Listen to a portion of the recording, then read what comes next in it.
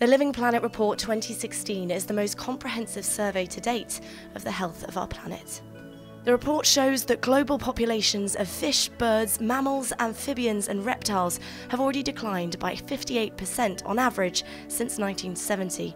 If this continues, vertebrate populations could decline by an average of 67% from 1970 levels by 2020.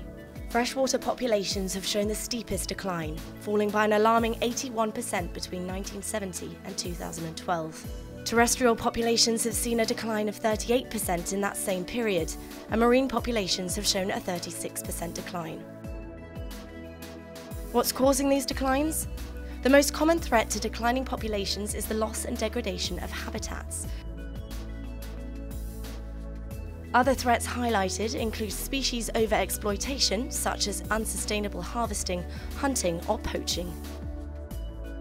Pollution can directly affect species by making the environment unsuitable for their survival. Invasive species can compete with native species for resources, predate on them, or spread diseases that were not present in the environment before. Climate change is also increasingly mentioned as a threat to declining vertebrate populations. Humanity is demanding more than our planet can sustainably offer. We now need the equivalent of 1.6 Earths to provide the natural resources and services we require at our current rate of consumption.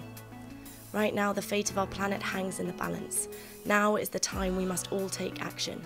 To find out more, visit zsl.org/livingplanet.